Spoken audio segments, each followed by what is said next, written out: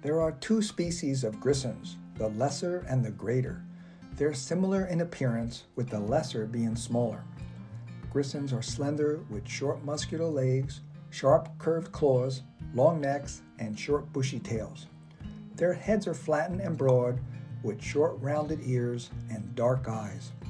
The back, head, and tail are grizzled gray in color, while the rest of the body is solid black.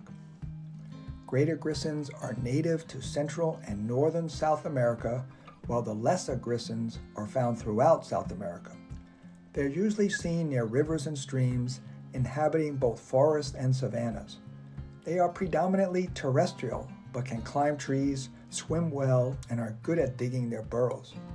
When hunting, they press their bodies close to the ground, moving in a zigzag pattern, stopping to look around with their heads raised, sniffing the air.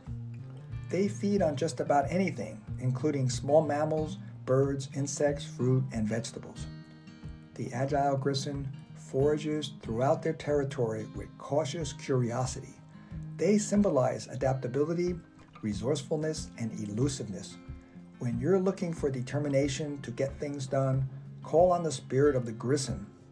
Visit our website to learn more and to get your free power animal reading.